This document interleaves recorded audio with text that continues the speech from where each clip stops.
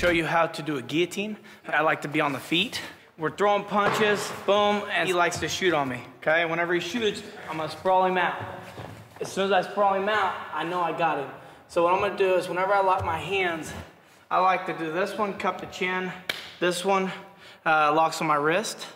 Okay, so whenever I come here, it's gonna go over here and here.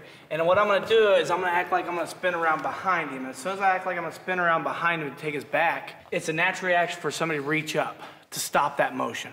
Okay, as soon as they reach up, that's whenever I'm gonna jump my guillotine.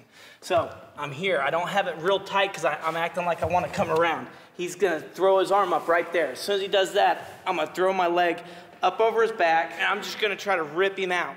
And that is a guillotine done right.